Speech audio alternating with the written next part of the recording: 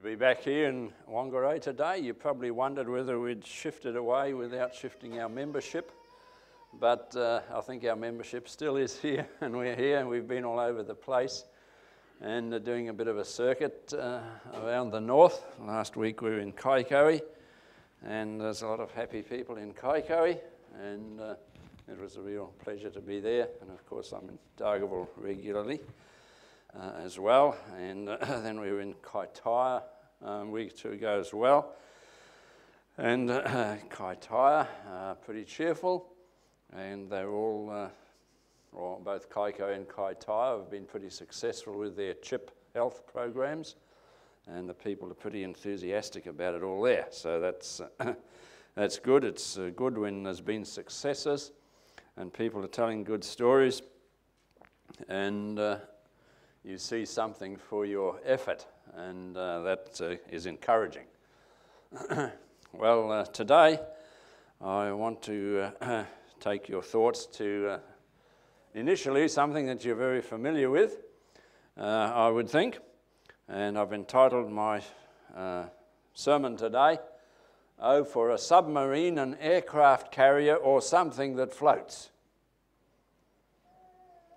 So let's go to the scripture and go to Exodus chapter 14. Exodus 14. And this is the account of the children of Israel confronted by the Red Sea, and to the rear, the Egyptians. Exodus chapter 14. The Lord spake to Moses, saying, "Speak to the children of Israel, that they turn and encamp before Pi-hahiroth, between Migdol and the sea, over against Baal-zephon. Before it shall you encamp by the sea." Don't worry too much about those big names of those places there. It doesn't matter, except to know that this was a place that we might call a cul-de-sac. It was a place that had no way out. And you know that we have these streets that we call cul-de-sacs. Usually they're fairly short, but you drive to the end of them and you can't get out. Unless, of course, you turn around and go out the way you came in. This was about how it was.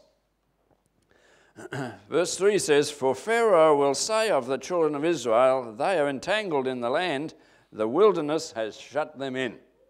You see, the children of Israel had been in Egypt some 400 years, and during that time they had changed to be guests of the Pharaoh, to becoming slaves of the Pharaoh. And there's a big difference between being a guest and a slave, isn't there? Which would you rather be, a guest or a slave?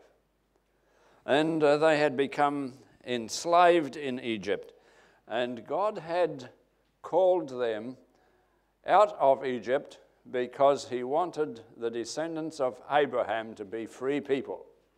God never intended that they should be enslaved in Egypt, but God works through the natural occurrences and the ebb and flow of society to a great degree, and he allowed this to happen, and in the long run it played into his plan. God is able to turn those negative things into positives eventually. And so the Pharaoh eventually let them go. The children of Israel had seen some remarkable miracles happen as Moses and Aaron had confronted the Pharaoh and had asked for the release of the Israelites so that they could go to the land that was promised to them, so they could worship their God, the God who is the true God. The Egyptians, of course, worshipped multiple gods. And they had seen their gods shamed by these miracles, these plagues that had occurred. And each one of their significant gods had been shamed as the plagues struck Egypt. And even the God who was supposed to protect them and protect them for life was shamed when the angel passed over the land in that last plague and killed the firstborn of man and beast right throughout the country of Egypt. but left the Israelite camp alone. The Israelites had been instructed by Moses to place the sign of their true God on their doorpost, the sign of sacrifice. And they took the blood of a slain lamb and they painted it on the doorposts and over the lintel of the door, and they partook of the carcass of that lamb as a sacrificial lamb.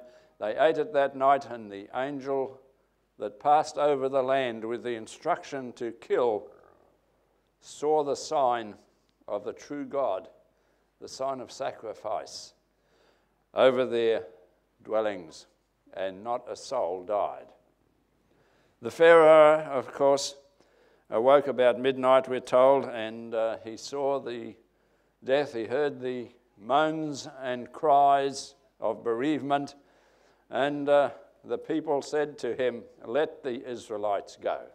If this is what's going to happen to us, there will be no dynasty left in Egypt to rule us. If this is what's going to happen, we will have no families. Our families will be decimated. Our stock and herds will be destroyed. Let them go." So Moses took the Israelites on a prearranged night out of Egypt. He prepared them. They left, I presume, early in the morning. They left Egypt for the land that had been promised to them for so long. They'd come to the point where they were standing before this place, Baal-zephon, a heathen name, by the way, and there they stood with the Red Sea in front of them, and a rock to their right which they could not ascend or climb over, a mountain really, I would say, a precipice, and behind them, at this moment, the Egyptian army was pursuing. The Pharaoh had changed his mind. "What a fool I am," he says to himself. "What a fool I am to let that handful of Israelites influence my thinking so much. We'll go and get these slaves back again." He harnessed his horses to his chariots, took his armies with him, and pursued after the Israelites. They would have traveled much, much faster than the Israelites.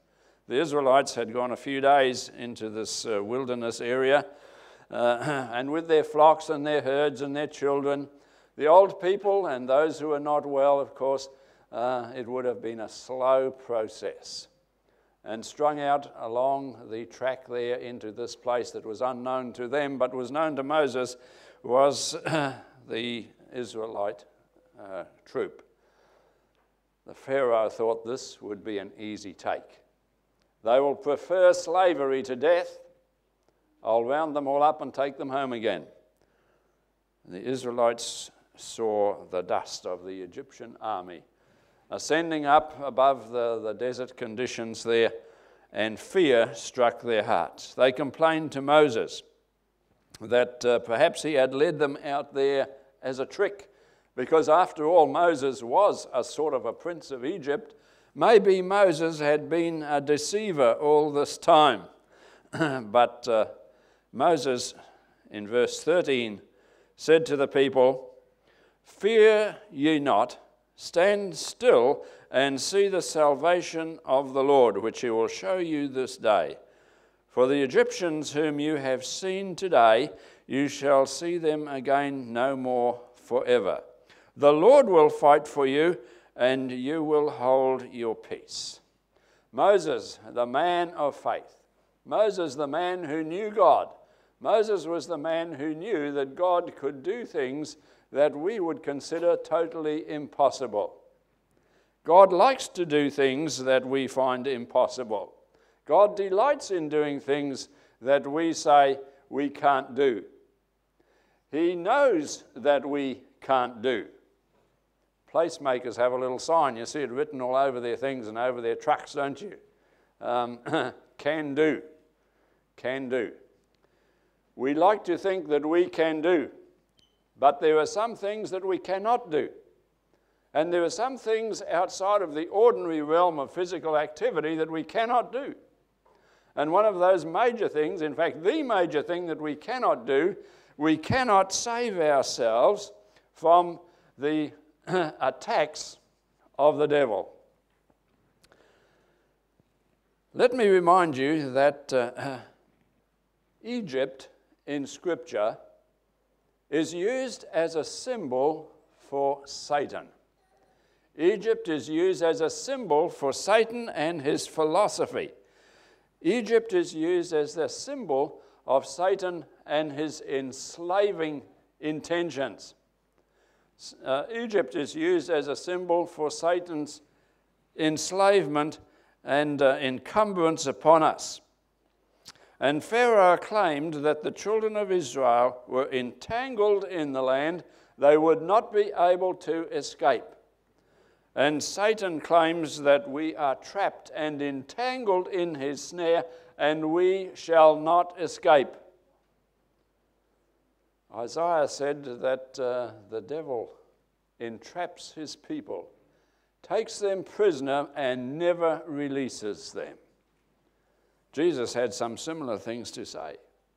Satan's intention is that we should be enslaved in his philosophy of life, in being in opposition to God, and he enslaves us in such a way that we are unable to escape. Adam and Eve didn't know what they were doing when they committed themselves to the philosophy of Satan. They didn't know that it would lead to enslavement and that they would not be able to escape the enslavement that they let themselves into when they followed Satan's philosophy of doubting and going in contrary to God. They didn't know what was going to happen, but they discovered the result of disobedience to God, which we call sin, enslaves us. We've probably learnt a thing or two down through the ages, and with the written history of the human race as we have it in the Scripture, we should surely understand that sin enslaves humanity. It enslaves angelic beings. And if it enslaves angelic beings, how much more is it going to enslave human beings? For a third of the angels followed Satan. A third of them became enslaved with his philosophy, infatuated with it, fascinated with it, false as it is and unreasonable as it is. They were enslaved by Satan. And a third of the angels had to leave the kingdom of God in heaven because they had become enslaved, and they preferred Satan as a boss than God. The Pharaoh said, the children of Israel are entangled. And Satan says, I will entangle every human being in my mesh, in my web. I will entangle them and they will not escape.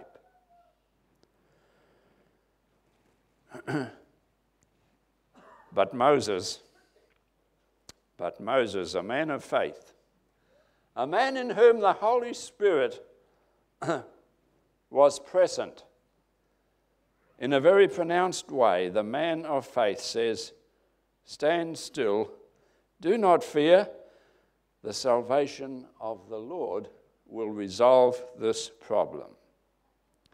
And so the children of Israel are standing there looking at the Red Sea, and the only sensible way of escape is somehow to venture across the Red Sea. Now, I don't know just where they crossed the Red Sea. Some people claim that they know exactly where they crossed the Red Sea, but they don't take into account some of the facts that the Scripture states. Clearly, the Red Sea was very close to Egypt. And every time in Scripture that we read about the Red Sea, and every description that's given of the Red Sea is always related very close to Egypt. So it was some sort of a boundary in Egypt. And the children of Israel stood there. The only thing that they could possibly do was hope for a submarine, an aircraft carrier, or something that floats that will take them across the Red Sea. They'd never heard of aircraft carriers. They'd never heard of submarines. And the best that they'd known of boats were probably reed boats made with bundles of reeds strapped together that plied up and down the Nile. and there were none of them floating around in the Red Sea. So it was a pretty hopeless situation, wasn't it? On the face of it.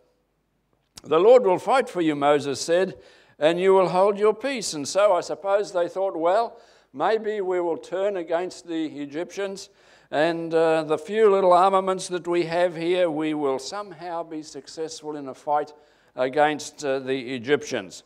And none of them wanted to be engaged in war, because slaves are not trained how to fight, are they?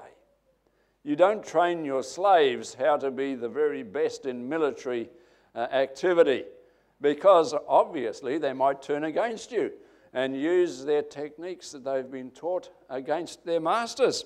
And that was the case, of course, in many of the countries that held slaves years ago, in America and England and countries that we feel ashamed to talk about in relation to slavery. They didn't train their slaves to do well in the military because, of course, they might turn against their masters. And so they were a pretty feeble lot. Let me read on a little bit. Verse 16, God's talking to Moses, and he says, "Lift up your rod, stretch out your hand over the sea and divide it, and the children of Israel will go on dry ground through the midst of the sea. And behold, I will harden the hearts of the Egyptians, they will follow them. And I will get honor upon Pharaoh and upon all his host, upon his chariots and upon his horsemen. And the Egyptians will know that I am the Lord when I have gotten me honor upon Pharaoh, upon his chariots, and upon his horsemen." And the angel of God, which went before the camp of Israel, removed and went behind them. And the pillar of the cloud went from before their face and stood behind them. Remember that God had made himself manifest in this cloud. It gave them light at night. It gave them shade in the daytime. And as the cloud moved ahead of them, they were able to follow, and that was the route that they were to take. Verse 20 says, "And it came between the camp of the Egyptians and the camp of Israel, and it was a cloud and darkness to them, but it gave light by night to these," that's the Israelites, "so that the one came not near the other all the night." Someone still stands as our protector. Someone still stands as the one who is between our enemy and ourselves. And that one is the one who has been called the light of the world, and that is Jesus. Jesus was the one who stood in the cloud and was darkness on one hand and light on the other. Jesus is the one who stands between us and the enemy, Satan. Jesus is the one who protects us. And when Satan claims boldly that we are entangled in such a way that we shall never escape his grasp, Jesus comes in, and he is the one who stands between us and the enemy and gives us protection. Moses, the man who was filled with the Holy Spirit, and remember that the Holy Spirit does fill human beings. We often think or picture the Holy Spirit as someone who comes and stands beside us.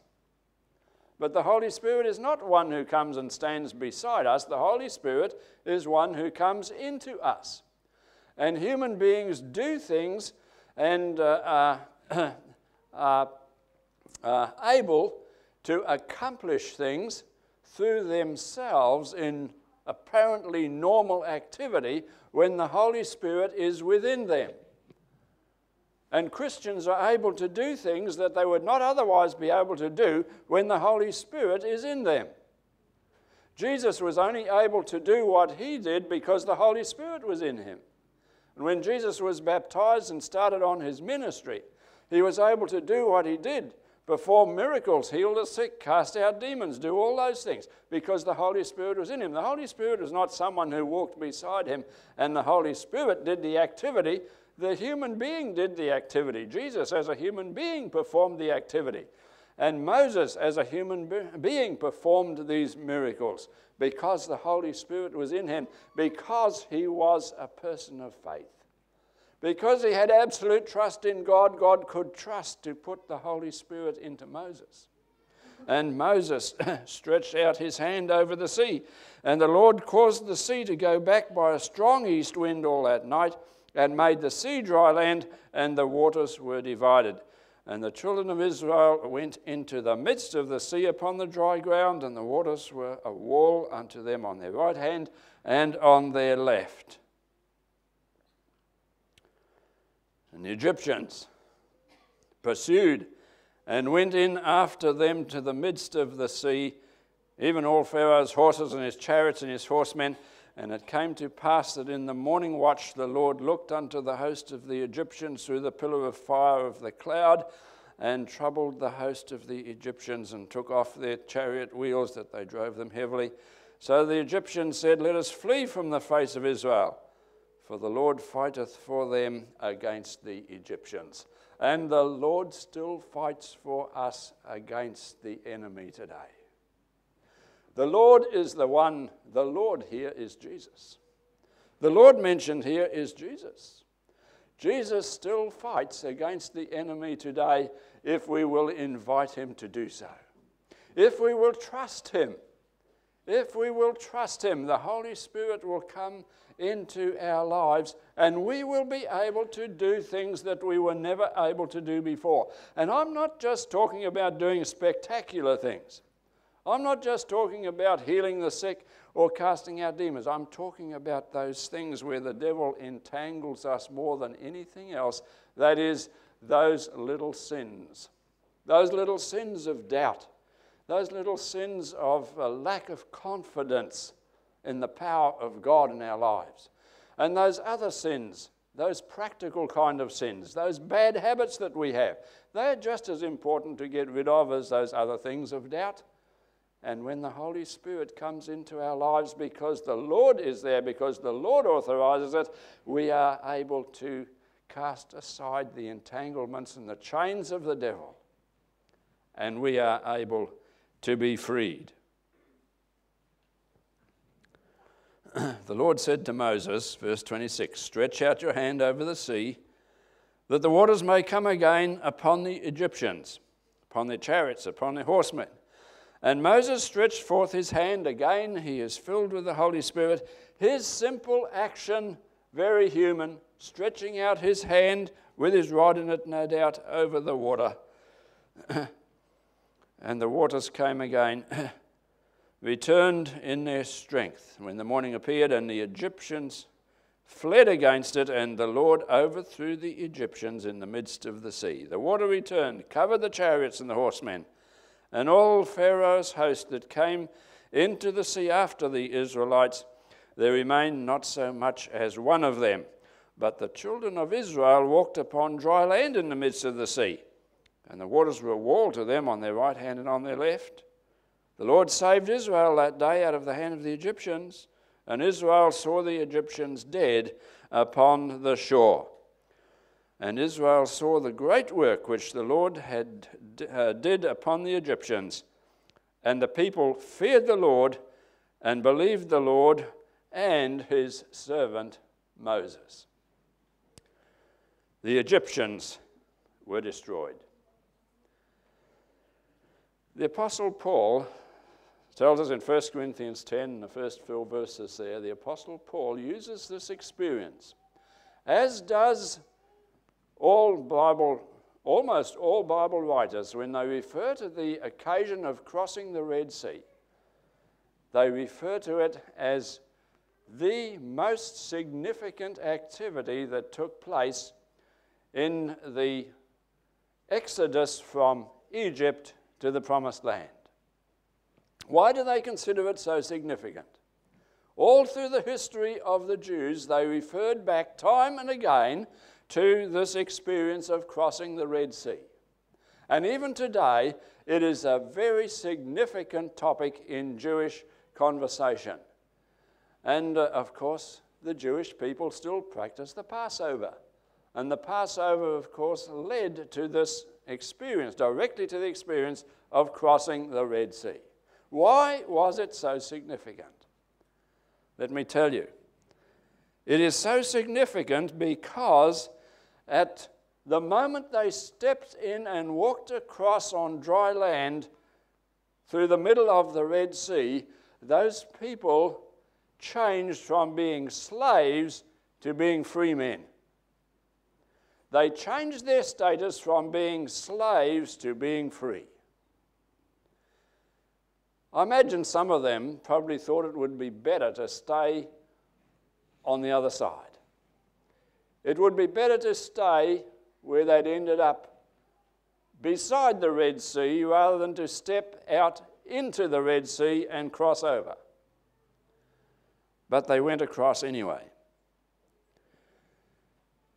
The Israelites were one moment slaves, entangled and entrapped by the symbol of Satan himself. And the next moment, they're free. What does that do for the human heart? What does that do for a normal human being? Do you like being enslaved? How do you feel when you can't see your way out of an impasse? At this present time in the recession that we are suffering, that the whole world is suffering, a financial recession, there are people who can't see their way out. There are people whose mortgages that gave them excitement at one time because it gave them a lovely house or a lovely business building or gave them nice things and gave them comfort and maybe gave them an elevation in their status in society, is now an entanglement. It's now a noose around their neck, as we say. It's now a chain around their ankle. And what would they give to be free? They're slaves. They're slaves to the banking system. They're slaves to commerce. They're slaves to what society has put in place, and they would give a lot to be free. But worse than that, there are people who have become enslaved with the traps of Satan, with the very symbols of Satanism.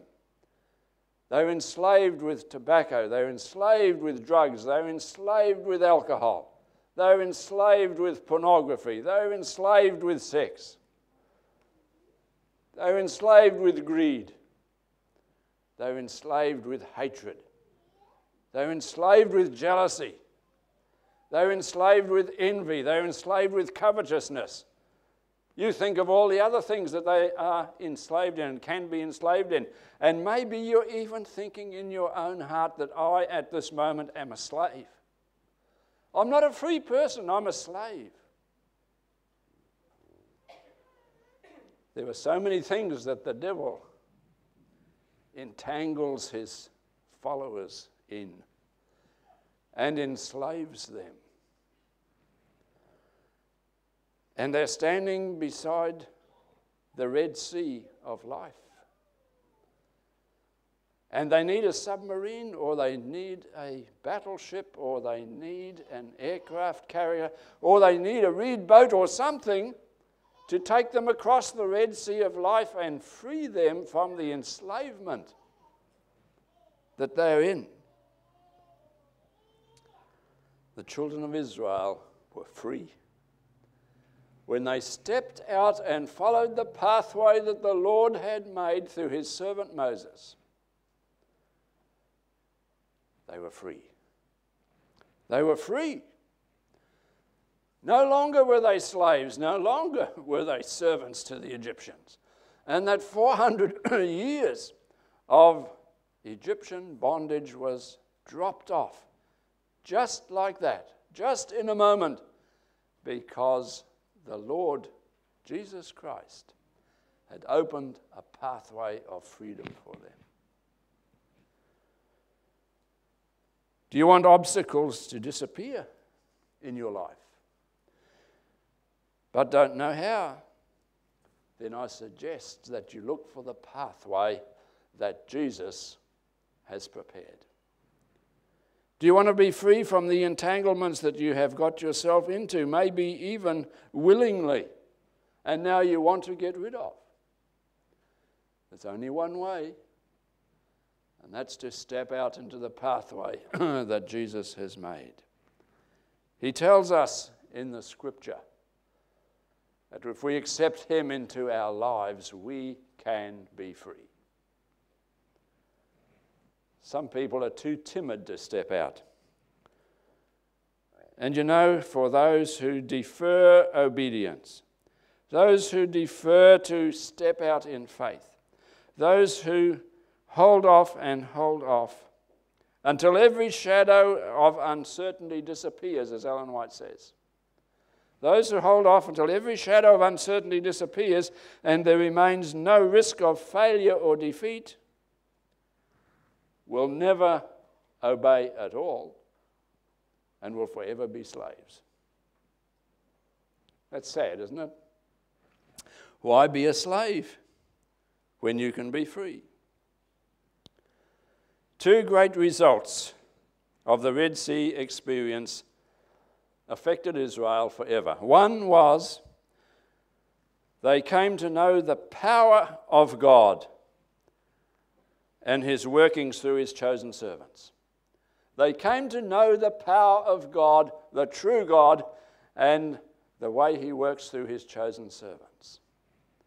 We need to acknowledge and to know the power of God. We need to have confidence that God works through his chosen servants. And when the Holy Spirit is in his chosen servants, tremendous things can happen.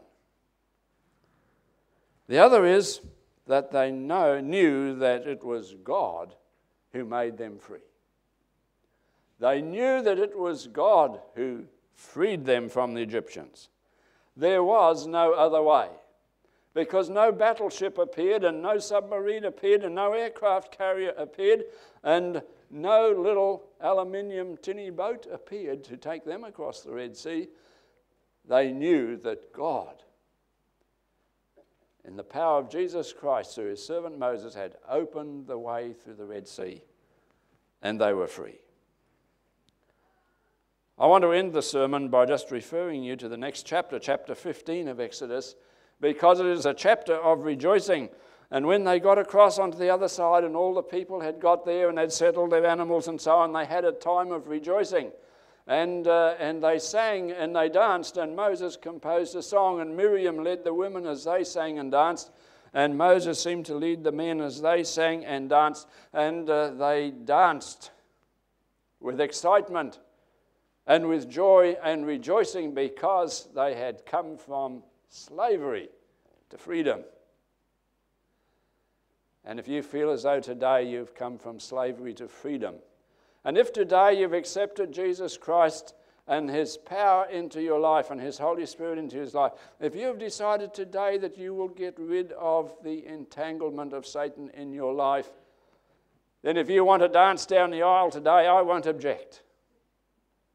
Somebody will scowl at you, but I won't. I might even come and dance with you. I don't know how to dance, haven't a clue how to dance. But if freedom from slavery drives you to dance down the aisle today, I won't object. Will you? I know some of you won't object. Some of you will probably join with you. I'm not asking you to do it. I'm just saying if you do it, why not express our gratitude to God because of his freedom? I know it was culturally a thing that they did in those days. In many parts of the world, people still dance when they're excited. They still dance when something good happens. They dance when there's some praise to be given, and so on. I know it's very much a cultural thing. And I'm not saying that dancing down the aisle just for the sake of dancing around is a good thing. But let's be happy today that Jesus has opened a way through the Red Sea. The big barrier that Satan puts up there and says, you can't do it. You haven't got confidence to do it. You can't be a Christian. You can't get rid of the sins in your life. I've got you tangled. I've got a stranglehold on you. I've got a chain around your ankles. You can't do it. If you've decided that Jesus can do it for you today, you're free. You're free. Romans 6 and verse 17 tells us that the Romans were once servants of sin, but now they're servants of Christ and they're free. John 8 verse 34 to 36, Jesus is answering some questions that the Pharisees put to him, and Jesus knew that the Pharisees were entangled in the devil's trap and that they didn't know a way out of it. But Jesus says, if the Son makes you free, you are free indeed. If Jesus makes you free, you are free indeed. Let's accept it. Romans 6, 23 through 23. Christ frees us from the bondage of sin in two ways, both technically and in reality. We are freed from the bondage of sin, so Paul tells the Romans. Galatians 5 and verse 1, we are to enjoy the liberty that Christ has obtained for us. We're to enjoy it. Enjoy it. Enjoy the liberty that Christ has obtained for us. Jesus died on a cross to set you and I free. Jesus died on the cross and destroyed the claim of Satan that we could never please God. And he set us free. So today, if you're thinking the Red Sea's in front of you and the great mountain, the great rock precipice is beside you and the Egyptians are behind you and you're not free, then accept Jesus into your life today and know what freedom is. Jesus can open the pathway so you can resolve all the problems that you think stop you from being a Christian. And those who defer obedience till every shadow of uncertainty disappears and there remains no risk of failure or defeat will never obey at all and will never know freedom. Don't wait until everything's clear. Don't wait until the pathway's open. You see, Moses said to the people, get up and start walking to the Red Sea. I trust today that we'll have confidence. I trust you'll have confidence in the pathway that Jesus has opened, the pathway that is sprinkled with his blood, the pathway that leads to the cross, the pathway that leads us to the place where Satan is defeated. With that great symbol, Egypt, Satan is defeated, and you're free. I'll leave you with a question today. Are you free? If you're not, then do something about it. If you don't want to be, enjoy the best you can being entangled in Satan's trap. Because I remember once when we used to put a fishing net across the creek at home, across the river. And I remember my little sister, she was little then, she was about 4 or 5 years old, and I pulled up the net, because I was 7 years old, and I pulled up the net, which used to run across the piles of the bridge. I pulled up the net, and there was a fish in it, a trevally, and it was flapping and whatever, and Helen said, that fish looks to be really happy in the fishing net. If you're happy in your net, you stay there. But I can tell you, you won't always be happy, because you know what happened to the trevally? It was on the dinner table that night. It wasn't happy anymore. You can be free. Why not be free?